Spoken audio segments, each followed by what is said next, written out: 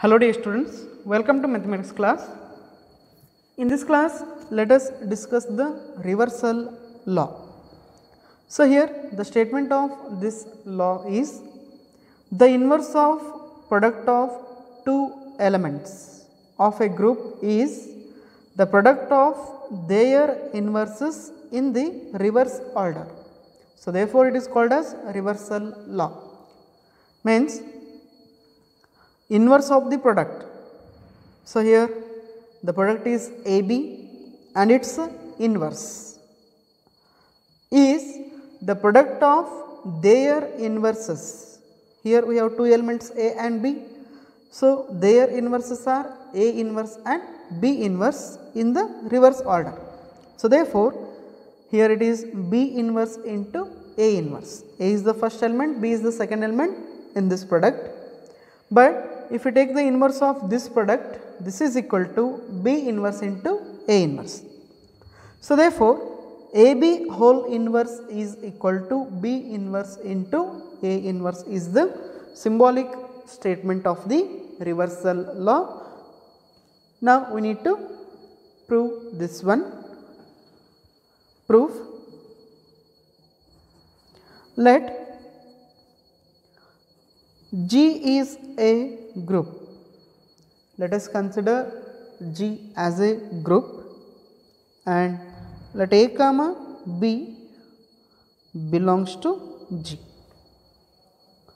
G is a group and AB are the two elements of the group G. Since G is a group, then that must satisfy the four properties: closure law, associative law, identity law and inverse law. The statement of the inverse law is each and every element must possess their inverses. So therefore, since A and B are the elements of a group G, then their inverses must present in G. So therefore, A inverse, B inverse belongs to G. Since AB belongs to G and G is a group, hence we can write A inverse and B inverse belongs to G, where A is the inverse of A, B inverse is the inverse of B.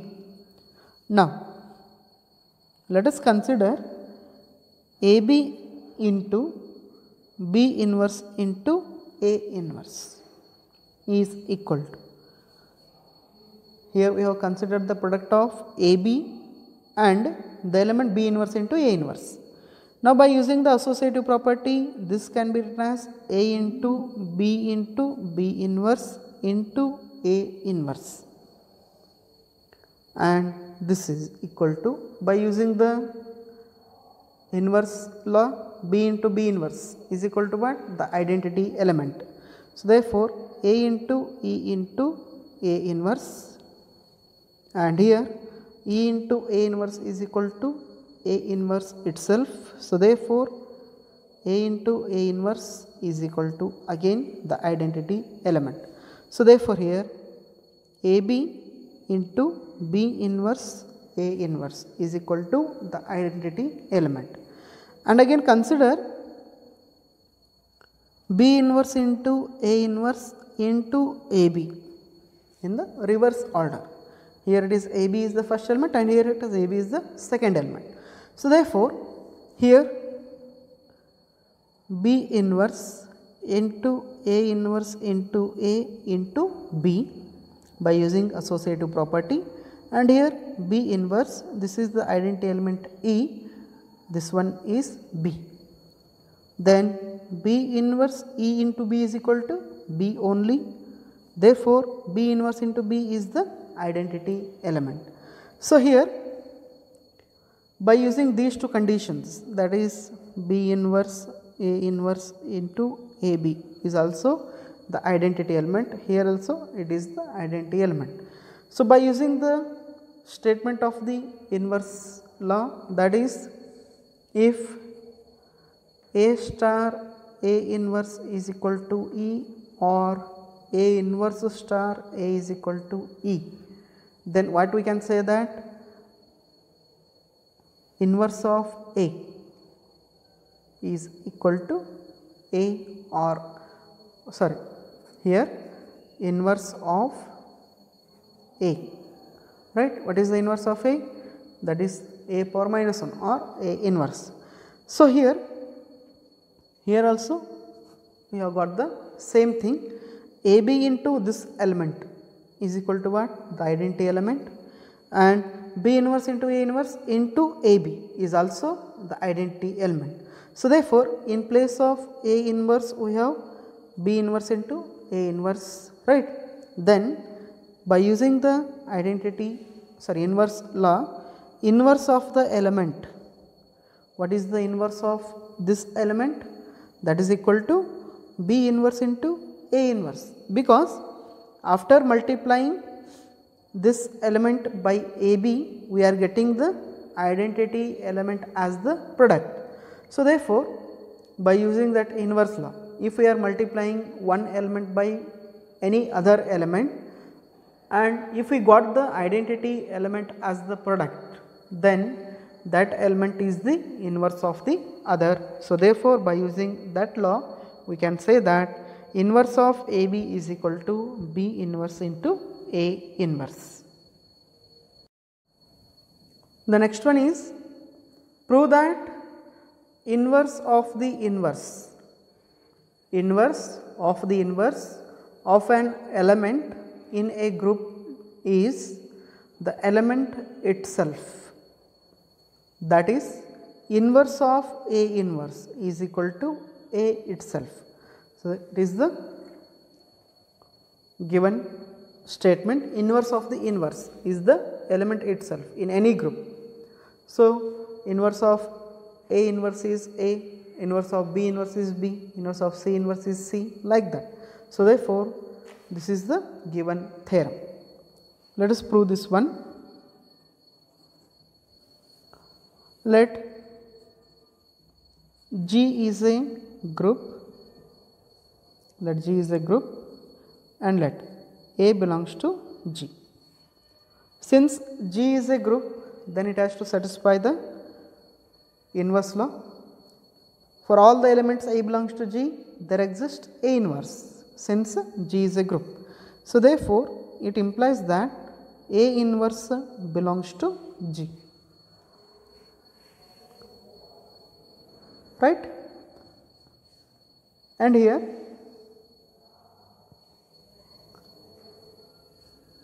consider A inverse is the element and its inverse is this one, inverse of A inverse is equal to what? The identity element E, because G is a group and A inverse is the element of G, then its inverse must be in G. So, therefore, by using inverse law, A inverse into inverse of A inverse is equal to the identity element, and this can be written as A inverse into A, because A star A inverse equal to E and A inverse star A is equal to E. Since we have the identity element, this identity element can be written as A inverse into A, right. So, therefore, it implies that A inverse into A inverse whole inverse, this is equal to what? A inverse into A, and by using the left cancellation law, we can cancel out these two elements A inverse on both the sides, then we get A inverse whole inverse is equal to A. So, this is by using the left cancellation law and this is by using inverse law. Similarly, now consider A inverse whole inverse into A inverse. Here it is A star A inverse, this form A star A inverse, and here it is the second form, that is A star A inverse. A inverse star A. This is also equal to the identity element by using the inverse law, because this is the given element A inverse and its inverse, that is inverse of A inverse. So, therefore, while multiplying the element and its inverse is equal to the identity element. So, therefore, the element and its inverse is equal to the identity element, and this can be written as A into A inverse, because the identity element A, that is A star A inverse. Then this can be written as A inverse whole inverse into A inverse equal to A into A inverse. These two are equal. Then by using the right cancellation law, here A inverse is the element on the right side of A here, and here inverse of A inverse. So, therefore, by using right cancellation law, we can write that A inverse whole inverse is equal to A. Hence, in both the conditions, in case of A star A inverse and A star A, we got A inverse whole inverse equal to A, here also A inverse whole inverse equal to A. So, therefore, we can conclude that A inverse whole inverse is equal to A for all A belongs to G.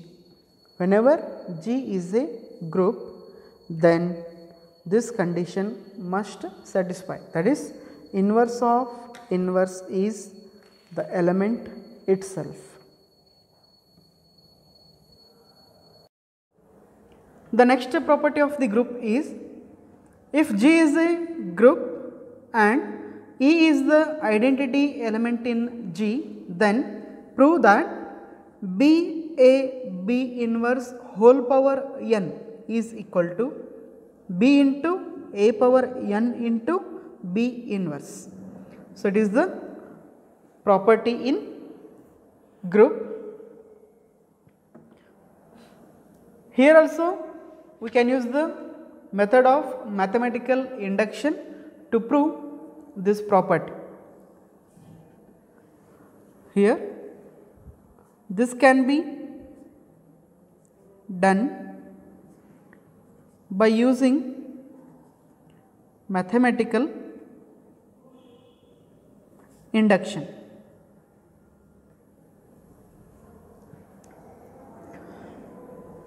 Let us consider the given statement as P of n, where P of n is B inverse whole power n is equal to B into A power n into B inverse. So, for the first step, for n equal to 1, we need to verify the statement whether it is true or false. So, therefore, P of 1, so the general statement is P of n, and we are giving the value for n is equal to 1.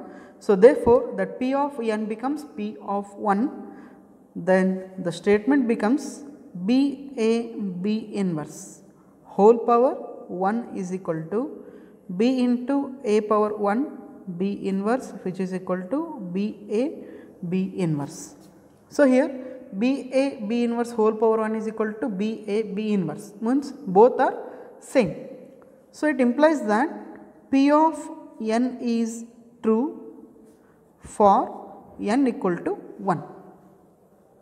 So, therefore, the first step is completed, and here we have proved that the given statement P of n is true for n equal to 1. Now, the second step,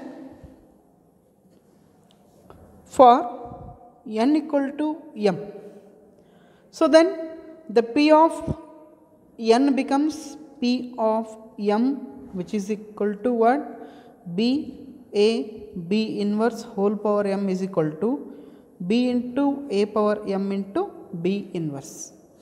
So, here P of n is the given statement, and that is equal to what? B inverse whole power n equal to B into A power n into B inverse, and here P of m, that is B inverse whole power m is equal to B A power m B inverse. Assume that P of m is true. Let us assume that this one is true. By assuming this as a true statement, we need to prove that the statement is true for n is equal to m plus 1. So therefore, the third step is for n equal to m plus 1. So therefore, P of m plus 1, this becomes B inverse whole power m plus 1 is equal to B into A power m plus 1 B inverse. This we need to prove. So therefore, consider B inverse whole power m plus 1. Now by using the law of indices, we can split this product, that as B inverse whole power m into B inverse. So here its power is 1 and this is m. Then if you multiply, if the bases are same, then we need to add the powers. So therefore, that becomes m plus 1. Now by using the second step, in second step we have assumed that P of m is true. P of m is true means this can be written as B into A power m into B inverse, because this B inverse whole power m equal to what? B A power m B inverse. So therefore, that we are using here. Then this is B inverse. Then by using the associative property, then we can write this as B A power m, and here it is B inverse B, and here AB inverse, by using the associative property. And the next here B A power m B inverse into B, and here it is AB inverse. Here B inverse into B, since G is a group, it has to satisfy the inverse law. In inverse law we can say that A star A inverse is equal to E, or A inverse star A is equal to E.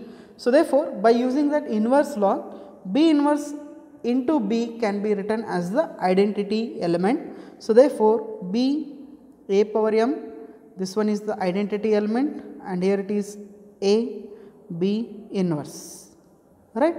Then here E into A, that A itself, because E is the identity element, then this becomes B into A power m into A into B inverse, and this is equal to B into A power m plus 1 into B inverse.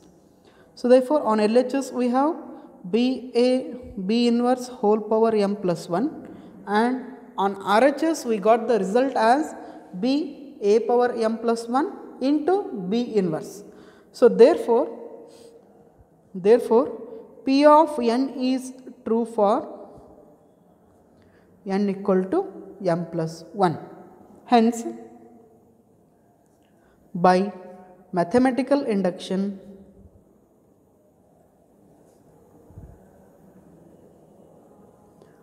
P of n is true for all n. So by using the mathematical induction, we have proved that B inverse whole power n is equal to B into A power n into B inverse, and that is true for all the values of n.